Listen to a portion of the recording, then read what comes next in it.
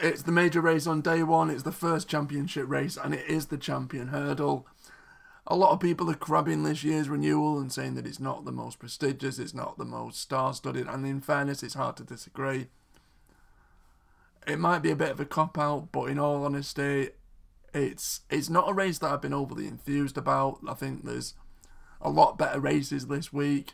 Now, don't get me wrong, the likes of Epatante, or Epatante, however you want to pronounce it, could come out, demolish them, and turn into an absolute superstar. But what I've seen, I'm a bit nonplussed, if I'm being honest. Pentland Hills was overturned this year, although I think a return to Cheltenham is going to be a positive move. But when you look at the race and you look at the betting on the left-hand side there, the fact Silas Emery is the clear third favourite probably tells you all you need to know about how good this race is. So with that in mind, I'm trying my best to be a bit more enthusiastic, but I'm going to look for a bit of value. And to me, the value lies in Darva Star. Yes, the horse hasn't been the most prolific, such as Epatante. He's not dined at the top table like Pentland Hills and won. But to me, Darva Star will act on the ground. Yes, it's had a tough campaign. But I think Gavin Cromwell, obviously after last year, knows what it takes to win a race like this.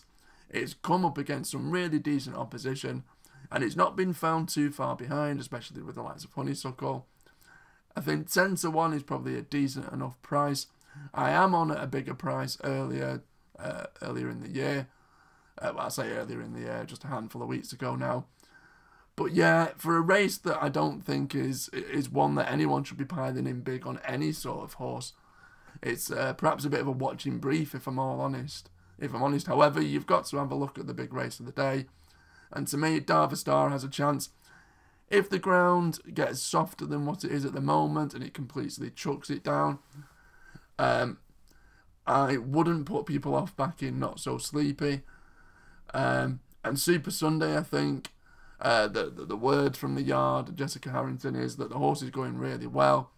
And I think that's perhaps a bit of the forgotten horse.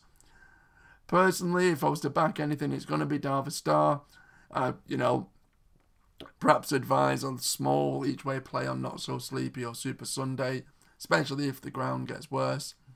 But to me, it's a race you've got to sit back, watch, hope that potentially Epatante turns into a superstar and pulls off a demolition job. Equally, Pentland Hills could potentially return to its best.